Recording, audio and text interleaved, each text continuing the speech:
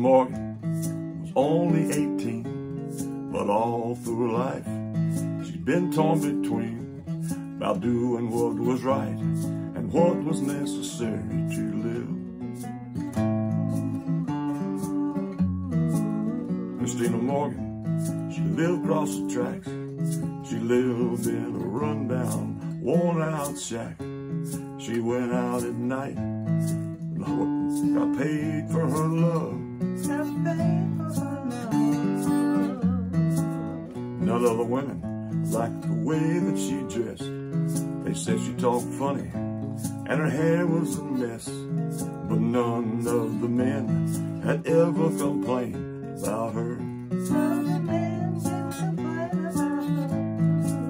Christina Morgan was a good old girl. She prayed to the Lord up above. She said, Lord, now I ain't got much.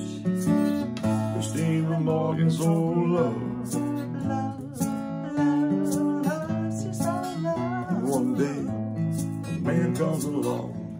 He tells her a story, sings her a song, and off she goes to a world of dreams about him.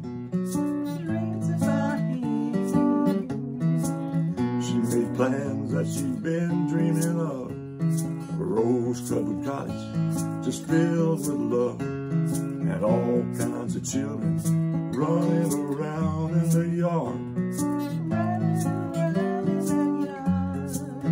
And one day, before the dreams could come true, telephone rang, said, Christina, is that you? Your Johnny just died in an offshore rig explosion. Her dreams that were shattered, there was nothing left to do except to live the only life that she knew, with pain in her heart and gold in her heart she so loved.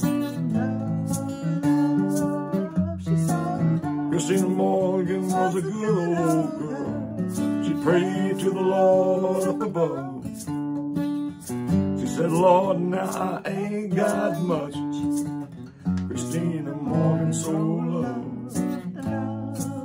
Christina Morgan so loved. Every once in a while she'd give a little bit away just to stay in touch with the common man.